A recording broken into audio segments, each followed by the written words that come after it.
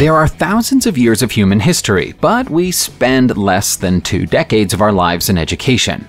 That isn't enough time to condense down everything you need to know into history classes, especially when there are other subjects to be taught when we're at school. Sadly, that means that some really interesting information gets left out. We're going to fix that in this video. Here are some of the historical facts your teachers never got around to telling you. If you found yourself struck down by the bubonic plague during the 1600s, you'd have found yourself calling on the services of the plague doctor. With their dark robes and grotesque masks, they look like something out of a horror movie. But they were there to try to save your life, often with little success. Successful doctors didn't want to lay their own hands on victims of the plague because they were afraid of being infected. So the men behind the masks were often young medical students, or people with no medical training at all. History records at least one case of a fruit and vegetable salesman who doubled up as a plague doctor. Their masks were stuffed with fruit and spices because they believed the pleasant aromas would prevent them from catching plague from their patients. They were wrong, but it didn't stop them going about their trade for around 200 years until the practice died out during the 1800s. If you think that high-heeled shoes are the exclusive preserve of female fashion, you should think again. The first ever high-heeled shoes were actually intended for men, and they wore them with pride for many years. It's thought that the first ever high heels were worn by Greek actors taking to the stage from around 200 BC, when the heels were known as kothomi, which were about 4 inches high. As an item of fashion wear, they made their debut in Europe during the Middle Ages, when both men and women would wear a type of high heel called a patten. This time, they had a practical use. The streets of the Middle Ages were filthy, and so high heels were a way of making sure long flowing garments didn't scrape along the road and pick up dirt. Over time, they became associated with status. The higher the heel, the more important the wearer. Some high heels of this era were 20 inches tall, making it almost impossible to walk. But hey, at least the person wearing them looked important. Many of us can't imagine starting our day without a tea or a coffee. But what did people drink before tea and coffee became commonplace? You might think it was water, but that was a risky business during the Middle Ages. The water of the time was unsanitary, and so drinking it often led to illness. Fruit juice was available, but most people chose alcohol over fruit juice. There was no shortage of milk, but milk was viewed as something to feed the young and the elderly, and was generally only consumed by those in between if they were ill. The rich and noble of people of the Middle Ages had exceptionally well-kept collections of wine, whereas the poor would often brew their own ale, cider, and mead. The ancient Romans used to make beer with barley, but many other types of grain were introduced over time. Perhaps this is why there were so many wars in the past. Everybody was drunk all the time. On the topic of food and drink, nowadays we accept that the best way to eat is sitting up straight, or even standing up. It helps the food progress down your throat to the stomach and aids with the digestion process. The ancient Greeks and Romans hadn't quite got that figured out yet. They used to do their eating laying down, as you can see from various forms of artwork which depict Romans and Greeks at mealtimes. The Greeks started the tradition of laying down to eat around 2,700 years ago, and the Romans picked up the habit from them. It's thought that eating while reclining was a sign of wealth and power.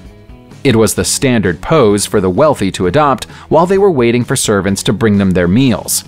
People often ate in large groups, with what we'd now call large couches pushed together so they could socialize without getting up. Some of the couches used by men even had extra space so female companions could join them. How thoughtful! If you were going into hospital for major surgery today, you'd be placed under a local or general anesthetic. Anesthetic using gas or injections is a relatively modern invention though. So how did ancient surgeons go about their work without anesthetic? The pain of surgery was a major problem for those surgeons of old. Everybody from the Babylonians to the Sumerians tried to find a solution to it. The most common, proven, early form of anesthetic was alcohol, which was only partially effective at best. Some scientists think, but cannot prove, that the Sumerians may have used opium poppies as anesthetic 5,000 years ago. The Assyrians were definitely using opium by 2,700 years ago. In India and China, before opium was known, cannabis incense was used to help numb patients before they went under the knife, accompanied by a large dose of wine. The English weren't so lucky. Until around 1500, the closest thing to anesthetic was a potion known as dwale, made up of hemlock, bile, bryony, and lettuce. The storming of the Bastille is something you might have heard about in history class. When it happened 230 years ago, it was considered to be a pivotal moment, which sparked what would eventually become the French Revolution and the overthrowing of the French monarchy. It's therefore natural to assume that it was a major success, but in reality it would have to be viewed as a failure. Although the protesters successfully entered and liberated the Bastille, they hadn't stopped to check how many prisoners were in there at the time. Therefore, one of the most famous instances of a prison being stormed in human history resulted in the freedom of just 7 people, 4 of whom were humble foragers rather than political prisoners. It had fallen out of use as a high-security prison and was defended by soldiers who had been deemed medically unfit for other forms of work. To put it another way, protesters stormed a castle patrolled by injured old men and freed a few fraudsters. It doesn't sound quite so impressive now.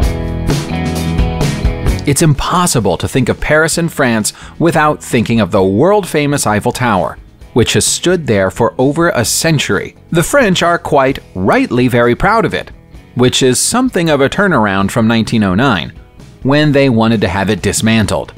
The 984-foot-tall tower was built for the 1889 World Fair and had a license to occupy the land it stood upon for 20 years. By the time those 20 years expired, many Parisians considered it to be an ugly inconvenience. Gustave Eiffel, the tower's designer, was still alive by this time, and so came up with a plan to save it. Using its unprecedented height, he turned it into a working laboratory for radio and flight testing, as well as an observatory. That kept it going until the First World War, during which it used its lofty position to intercept German radio communications. One of the messages it intercepted was from German military commander Georg von der Marwitz, confirming a delay in a planned attack. The delay allowed the French army to swarm the battlefield, which arguably prevented the fall of Paris. The tower would go on to transmit the first television signals in French history. Women in the United States of America didn't even have the right to vote in national elections until 1920, so we might assume that they had little role in American politics before that time. Even today, we're yet to see a female president. That makes the tale of the first female elected official in American history a surprising one. Her name was Susanna Medora Salter, and she became mayor of Argonia, Kansas in 1887, when she was only 27 years old. Her name was added to a ballot as a joke by a group of men who wanted to ridicule the idea of women serving in office. The joke backfired. The local women's Christian temperance movement voted for her, backed by Republicans.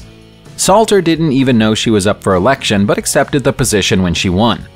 Her time in office was mostly uneventful, and opted not to seek re-election at the end of her one-year term.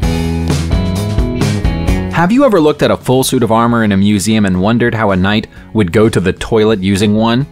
So have we. The answer to the question is a little messy. The style of armored suit, which was commonly worn in battle during the 1400s, didn't have a specific plate covering the groin, because that would have made riding a horse impossible. They did, however, have fairly rigid metal skirts, which came down from the hips, below which was a long chainmail shirt, and a belt which kept leg plates from slipping out of place. Once a knight was wearing a full suit, it would be impossible to go to the toilet without removing the rear cullet of the suit. In practice, this usually involved asking a squire to take it off, or raise it, so they could answer the call of nature. Unfortunately, when in a battle situation, this was often impractical. That left them with one option, and it's an unpleasant one. More often than not, a knight in shining armor would simply go to the toilet inside his suit. Nobody is saying childhood is easy for anybody these days, but at least children growing up in the 21st century aren't treated the way the Spartans treated their young. In the ancient Greek city-state of Sparta, a newborn baby was the property of the state, not of its parents. When a baby was born, soldiers would call at the house of the parents and bathe the baby in wine to assess how it reacted. If the baby cried too much or reacted badly, they deemed it to be weak, and so either took it away to become a slave or abandoned it to die on a hillside. If it was deemed to be strong, it would be left with its family until the age of 7. Girls were then sent off to school, and boys were taken to a special military school where they were deliberately starved, beaten, and trained to fight. If they survived to age 20, they would face one final physical and mental test which would determine their fate. Those who passed would become aristocrats, and those who failed became middle class. The perks of becoming an aristocrat included being given a wife and a farm tended by slaves. They couldn't live with their wife at the farm, though. They had to remain in military barracks until the age of 30. According to the Catholic faith, the Pope is the chosen representative of God on earth. That means popes are usually older men who have devoted their lives to the church and have the benefit of experience. There are exceptions to the rule, though, and none more so than Pope Benedict IX, who was only 20 years old when he assumed papacy in 1032. His history-making doesn't stop there. He's also the only pope to have held the role more than once, and also the only person to have sold his position for financial gain. Benedict's ascension to the role was illegitimate. The previous pope, John XIX, was his uncle, and bribed officials to confirm Benedict as his successor. There was a rebellion, and he was briefly driven out of Rome by Pope Sylvester III. But Benedict and his supporters rallied and took back his position some months later. He sold the position to his godfather, who became Pope Gregory VI, but changed his name and forcibly evicted Gregory to become pope for a third time before Henry, King of the Germans, stepped in to evict Benedict's entire troublesome family. Pope Clement II took over, and order was restored. When it comes to living a life of wealth and splendor, it doesn't come much bigger than being the Queen of England. Elizabeth II has sat on the throne since 1953, and during that time, she hasn't had to want for a thing, and nor has she had to do anything which the majority of us would consider work.